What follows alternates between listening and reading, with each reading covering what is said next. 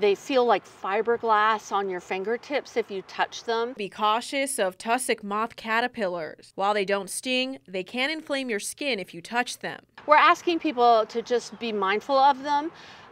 Parents, visitors, if you bring your kids to your parks and you see one, don't play with it. The Florida natives come out this time of year. They cover trees and structures, finding a place to make their cocoons. So caterpillars are an incredibly important piece of our ecosystem. They're food for all sorts of creatures. Insect experts like Adam Dale say if you need to move them, use gloves or an object like a credit card to avoid contact. They have little spines on them and they can break off into your skin, and that causes the primary skin irritation. But they do look like little brushes along their back. But those are the ones you don't want to come into contact with. If you do come into contact with one, remove any hairs with tape, wash the area with soap and water, and apply ice or a baking soda and water paste to soothe the skin.